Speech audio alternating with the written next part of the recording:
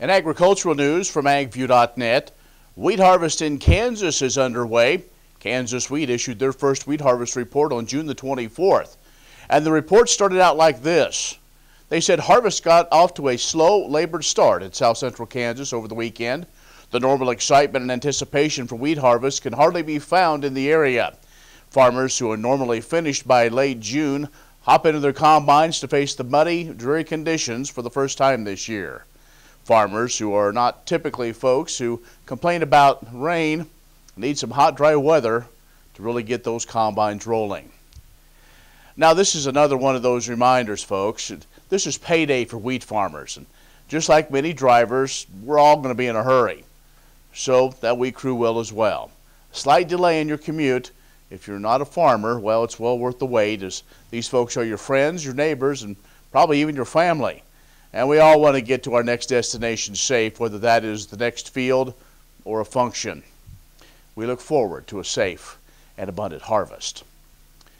Well, farmers who planted cover crops on prevented plant acres will be permitted to hay, graze, or chop those fields earlier than November this year.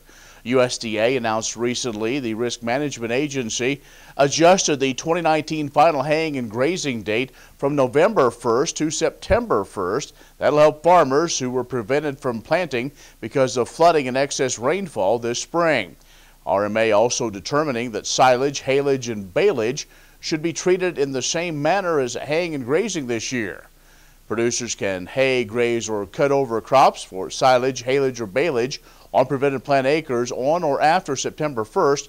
They can still maintain the eligibility for the full 2019 Prevent Planting indemnity. Well, many of the nation's capital are casting significant doubt on the possibility of the U.S.-Mexico-Canada trade agreement getting passed through Congress in the summertime. Now, this comes in spite of the fact that political pressure continues to ramp up. Congress has a long summer recess rapidly approaching, and it's looking like Democrats are sticking to their ideas that the agreement needs to have a few more changes. Now, that may push a vote on the House floor at least into sometime this fall. Waiting that long will only increase the risk of a much-needed bill getting swallowed up in the politics of the 2020 presidential campaign. You can find more ag news online, agview.net. Stay with us. We'll have more coming up.